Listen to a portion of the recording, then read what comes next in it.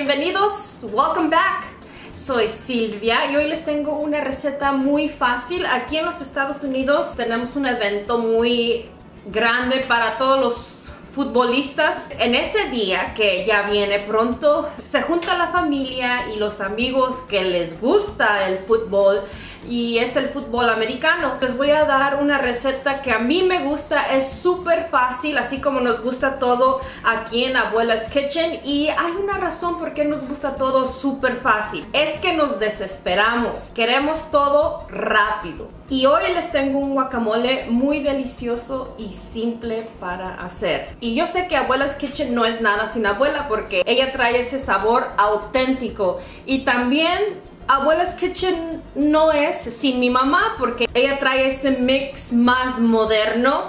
Y bueno, Abuela's Kitchen tampoco es sin su servidora, yo, Silvia, porque yo soy la productora desde el principio hasta el fin del video. Y Abuela's Kitchen tampoco es sin mi hija, aunque casi no la miran, pero estos videos son para ella, para que continúe nuestra cultura, para cuando esté grande ella pueda reproducir todas las recetas auténticas desde su bisabuela. Así es que por eso hago este canal. Muchas gracias por sintonizarnos y todos los que están con nosotros. Déjenos un comentario abajo si quieren saber más información de lo que sea. Bueno, aquí les va esta receta súper fácil.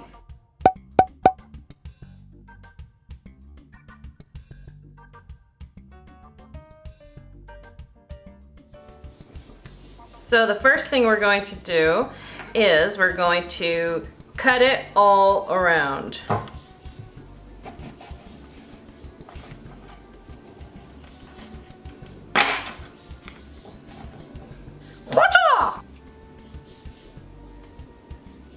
The next part is pretty easy and self-explanatory. You take your avocado and you just scoop it all out.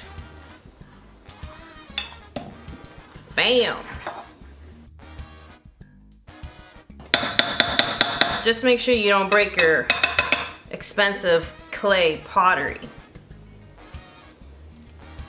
You want to make sure you get it all out, because this right here is gold.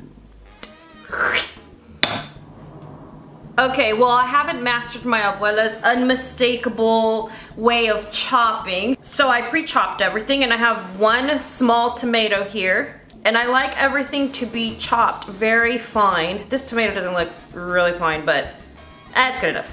Alright, so I have a little bit of onion, and it's just personal preference how much you like tasting the onion in your guacamole.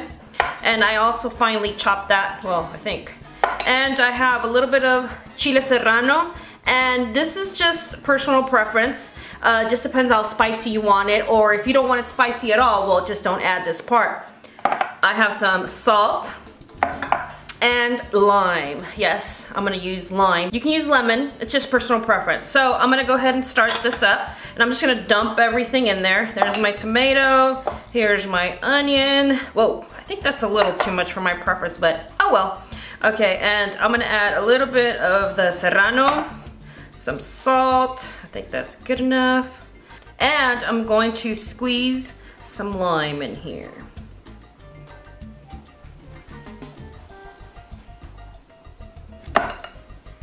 And that's pretty much it. And now you just mix it all good together. I like mine chunky, so I don't really like blending it and all that stuff. I love to see all these colors in my guacamole. There comes a time where I do like the very liquidy kind, because, you know, sometimes your tacos just need to be that way. But this is how I really, really, really like my guacamole. I'm gonna go ahead and taste this off camera. Let me see. I think it needs a little more lime juice. Yeah, I like mine like this. And I think it should be perfection at this point. I want to show you guys a little trick my mom taught me. You want all those extra comments about your guacamole. So what it is you take your homemade salsa, and this is a salsa that my mom brought me, and hers are always delicious. You add it in your guac, and people will be talking about your guac for days. Honestly, you can never go wrong with this. You don't have to add the salsa. It's just a little side note for those who want to try something different. But either way, this guacamole is delicious. Alright, so here is the delicious guac. Guacamole bien delicioso. And now I'm gonna go ahead and make dinner for my little family. We're gonna make some tacos de carne asada.